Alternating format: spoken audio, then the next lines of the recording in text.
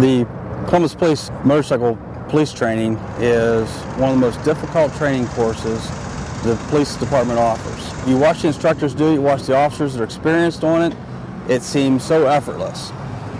However, as someone who just completed the training, I can tell you, you'll drop the bike about 100 times in learning this training. It's that difficult. We're going to warm up, we're going to stretch yourselves out, make sure you don't pull any muscles or anything. Start with the slow cones, offset cones. You guys know what you're doing on them. After a while, when the commander gets here, we're going to go over and do the evasive maneuver because we haven't done that for a while.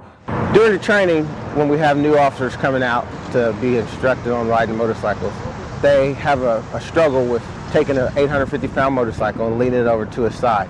And it becomes a factor of balance and trusting the motorcycle to lean it over. And during the exercises, they learn to lean the motorcycle, and we try to get them to lean the motorcycle over to its scrapes. But the confidence we try to instruct them on is that the motorcycle is balanced so well that if you trust the motorcycle and do the things that we instruct you on how to do, that the motorcycle will take care of you and keep perfect balance.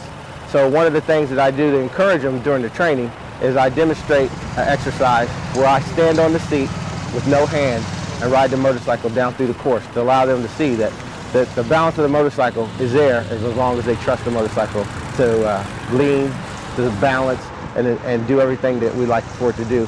And all they have to do is trust the motorcycle. And I demonstrate that by standing on the seat.